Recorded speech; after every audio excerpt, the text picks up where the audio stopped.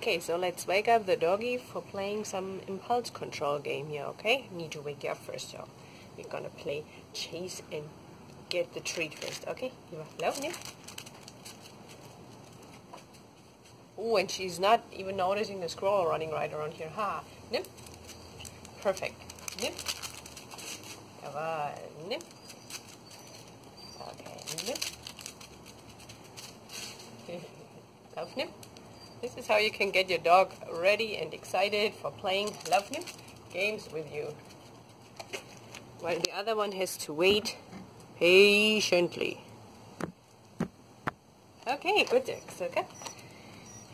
See if you still remember that game.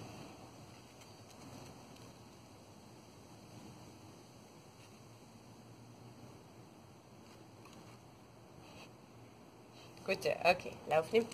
I don't want her to lie down, that's the issue, that's why I didn't open my hand.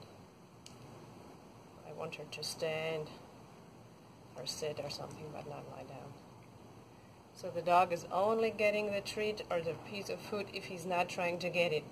The steps are when your dog is not nibbling my hand anymore like she did, when the dog is backing up. Good.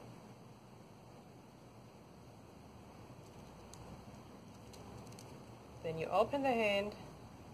If the dog is not coming, you lift one up, that it's closer for the dog to reach, that it's closer to the dog's nose, but don't put it right in front of it, just a little bit, and not higher than the dog's nose, not like here where it's harder for the dog to get, or here, just right where the dog would be about to be getting it more easily. And if the dog is not coming to get it, then you put it right in front of the dog's mouth, or dog is opening most likely when you come with your hand anyway. And if the dog is not doing that, if she just came, I would put it back in my hand, and if she came even closer, I would close my hand. She's still standing, so hand is open, I pick it up, and you should be able to advance it so far that, oops, accidentally one fell. Of course I did it on purpose, but if you accidentally drop one, your dog should not be coming to get it. Your dog should still be standing there. So I just release her because I want to show you that part of the game a little bit better. Okay, Lauf, Nip. A little bit more. So let's see if we can see it better here. And I need to give that poor doggy behind the fence a reward for being so good.